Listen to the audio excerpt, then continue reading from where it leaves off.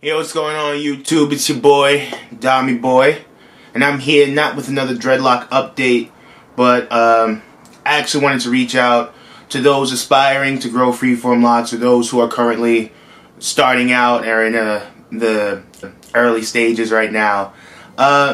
There's a constant worry about job opportunities and where exactly you'll be able to get a job. I'll give you some backstory. I'll speak on my own experience. I currently, in the past 6 days, had about 3 job interviews. I am currently in school. I'm a advertising and PR major, about to graduate next semester. Right, I currently work at a coffee shop here in New York City, and I gotta say, from my experience working at a coffee shop, having locks hasn't stopped me or slowed me down. It's been only a week since my last update, and there's already been a lot of changes. As you can see, this area is like kind of sticking up right here a lot.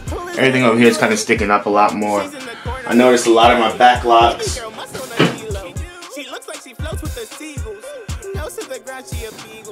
A lot of the locks in the back are kind of like laying down now. They're all just kind of flat, just like falling back now. Okay. Again, this is not a dreadlock update video. We're about to talk about my past 6 days experience going out into the corporate business setting and trying to get a job. Being in a barista setting and having freeform locks, that's the category you automatically get placed in. And so it's kind of like people accept you because you have that hipster appeal. I mean, you'll get the occasional customer who looks at you a little weird and maybe not put $1 or $2 in the tip jar, but that's the most you're gonna get. No higher ups give me any sort of beef, and none of the people who come in give me any beef based on my hair. So I walked in to my interview with Apple, and the whole time I was sweating. I was like, damn bro, like, should I wear my hair up like this? Should I wear it back? Should I just wear like a tam to like give it more colors? Like, what should I do? I knocked on the door, went in, talked to the guy. He put me in the elevator, and as I was in the elevator, I was looking at myself and I was like, damn bro, this is not really me. I hate holding back my hair so much because it just like, it makes me feel like I'm changing the way it's gonna grow. So the whole time I'm looking at myself in the mirror, just like, you know what, this is a retail job. This is a job that's you're supposed to show personality. You're supposed to show who you are on the creative floor. People get these sales going, you know? My hair is an expression of who I am. That's me, you know? I'm a creative. I want to be able to share that personality in my working floor, in my environment. I want to be the full me I can be so I can get these sales up. While I'm in the elevator, I'm just looking at myself and I said, you know what? Forget this, bro. I'm going to walk in, got my little button up on, I had my corduroy, I got the freeform locks. This is who I am. If this is what they want, then they're gonna hire me.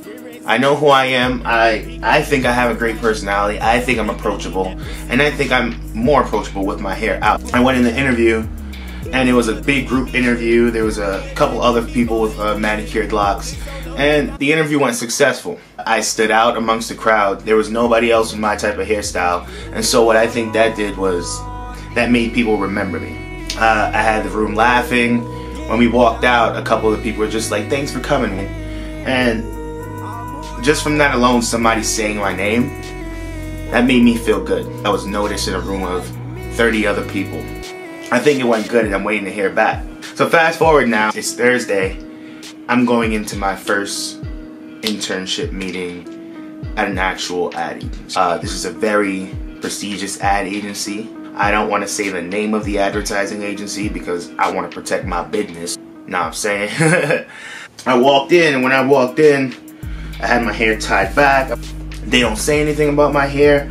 At the same time, I don't want to hide who I am, but I want to be able to show them, like, you know, I do pay you guys respect. My hair is going to stick out the back because this is who I am, and I can't hide it. Like, I'm a firm believer in like patience and persistence will get you where you need to be, as well as hard work. So I don't think my hair or how I look is supposed to stop me from being where I'm supposed to be. I'm not hiding my hair. I made sure that a little bit of my hair was sticking out in the back. On my resume, I make sure So when you see me, don't be surprised.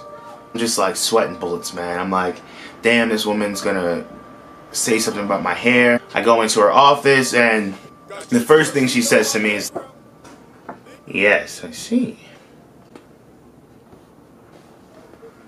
Does your hair still look like this? And I'm over here and I'm sweating bullets. I'm like, does my hair still look like this? Yes. Is it still this color?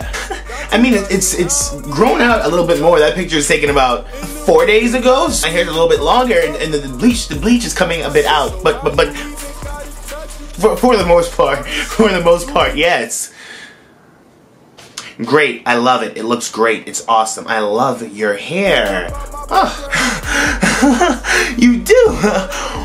Wow. I was amazed. She loved my hair and she couldn't stop mentioning it. She said it about 2 more times during the interview, and as I was walking out, I saw the back of it sticking out, and she made sure to say, hey, again, I love your hair. Don't change a thing. Which warmed my heart. It made me really believe, like, as I've said many a times before to my parents are very, at first they were against my hair and they wanted me to cut it off. Like, you're not gonna get a job, how do you expect to get a job? I was lucky enough, I did get that internship job for the upcoming winter season, so I'll be starting at my first advertising agency firm as a copywriter for this prestigious agency. I won't say the name again. So those were my first 2 interviews in the past 6 days. Yesterday I just had another interview, and this was that. It's for the MAIP program. It's a multicultural agency internship program. Again, I won't say the name of that advertising agency. It's a different agency. Get my hair out. I'm sorry. I'm like recording this video with my hair all tied in. Yeah, I want to see the locks. So I walked into this interview, and I was surprised to see that the person who was interviewing me, she had manicured locks tied all the way down. They were about up to the back of her knees. People got locks in here, like, like yes, I don't have to cut my locks. Like, hopefully, I don't have to cut my locks. I interviewed with her, and you know, guys, I had my hair tied back. I had everything all formal, all business. In closing, when she asked me if I had any questions for her, you know I had to ask, Miss, I currently do some vlogging and talk about my freeform locks and my experience with growing freeform locks. Can you tell me some stuff about your locks? Dang it, don't do that. Are you silly? This is a business interview. Ask her about her damn lock. What are you doing? But she told me she was growing her locks for 16 years. She told me her process, how often she washes. She got to see a whole new perspective of the lock growing process and how different we both were in hair maintenance, but at the same time we both had a passion for hair and for locks, you know? I wash my hair every like 3-4 days. She washes her hair probably every 2 or 3 months. I use probably 1 shampoo. She uses about 3 different shampoos. She does retwisting. I do retwisting. Never. She was telling me how much she loved it. She was growing her locks for 16 years. I was telling her how a lot of the times, like during this winter season, my hair has been feeling kind of dry. What she advised me, which I didn't even know, I use peppermint oil, and peppermint oil has a drying effect. She spread some dreadlock knowledge, 16 years of dreadlock wisdom upon a 6-month individual, and I was highly appreciative. And I also landed that internship as well, guys.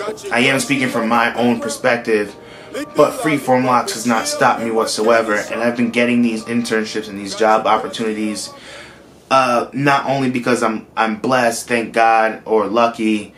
The thing is, it's you have to have patience and persistence, and that's one thing my locks have taught me. And I may have to go an extra mile in order to be seen as approachable or kind, but the thing is, I will stand out once that person sees that I am kind and I am appreciative, because they will remember my hair. They will remember me. I'm a firm believer in once you get to the bridge, we'll cross that bridge when it comes. Don't not apply to a job because you have Freeform Locs or because you don't fulfill a certain quality or qualification. You know what? I'm not gonna get this. This is out of my league, so I'm not gonna apply. Or I look like this and this. I can't grow Freeform Locs because you know what? I want to do this in the job world, and I feel like anything you want in life, if it's that good, you'll take the risk to do it. I wasn't going to stop and say, you know what, I'm not going to grow Freeform Locs because I want to be a future advertiser. Or Freeform Locs won't stop you from getting the job you want, only you can stop you. I wasn't going to allow myself to stop myself. I'm not going to look at a job application and not apply because I have Freeform Locs. Growing Freeform Locs is a choice you make. It's a choice that has taught me a lot about myself. It has taught me a lot about patience and persistence, and I'll continue to preach that. It has taught me to go the extra mile in making sure that I stand out, making sure that people see me for who I am. Because I'm so conscious about what's going on top of my head when I'm speaking to someone, I go the extra mile in being a good person. I feel like this is a new generation, this is a new culture, this is a new moment in time, and people are looking past how you look, your sexuality, your gender, your hairstyle, your skin color, or at least they're trying to. I have worth to put on the table, and my hair is not going to stop me from doing that. When it comes to Freeform Locs in the workplace, there is nothing that stops you from getting that job. So saying that you're not going to grow Freeform Locs because of a job doesn't make sense. Saying that you're not going to apply to a job because you have Freeform Locs doesn't make sense. There are two entities that do not correspond with each other. What corresponds with Freeform Locs is patience and persistence. What corresponds to getting a good job is patience and persistence. What corresponds to being successful? Patience and persistence. My locs have taught me to be patient, be persistent, and have good character. And that's all I can tell you guys out there for the aspiring Freeform Lockers and those currently locking now. Just continue to be a good person, continue to be patient, and as long as you are persistent, your goals will be manifested. This is Dommy Boy with lock lesson number 1. Go be successful.